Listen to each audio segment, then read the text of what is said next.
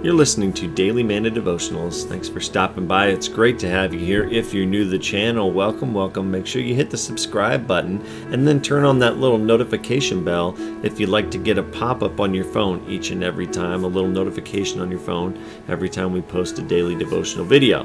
We do post them every day, so it's kind of your little reminder. If you get busy with life, it gives you a little reminder there on your phone that it's time to spend a little bit of time with God. So some people like that, some don't. Totally up to you.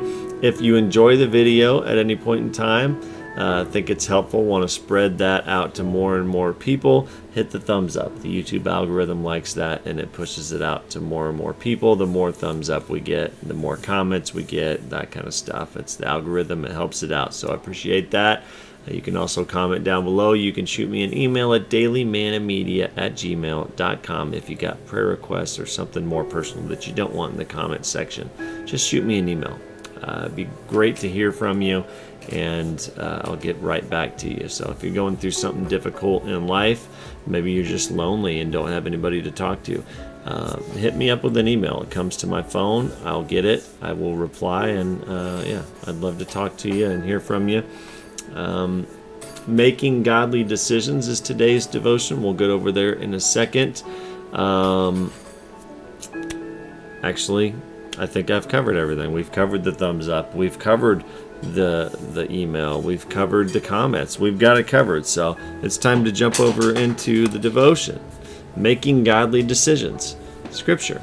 In all your ways acknowledge God, and He will make your paths straight. Proverbs 3 verse 6. Are you facing a significant decision? Then look again at these words in Proverbs 3:6. Implicit in this verse is the truth that God knows what is best for us and that He wants to guide us so we will make right, God-honoring decisions. When you face a decision about your future, seek God's will above all else. Make your decision a matter of prayer and ask Him to guide. If we are truly open to His will, He will direct us. I know that personally, He has always guided me. Every time that I've prayed about a huge decision in my life, at some point, maybe not in my time, I will not pretend like it happens in my time. It doesn't happen in my time, but in His time, He always gives me the answer. He steers me, He helps me to know what direction to go. Sometimes I get impatient because I feel like, my back's against the wall. I need this decision. I need to know now.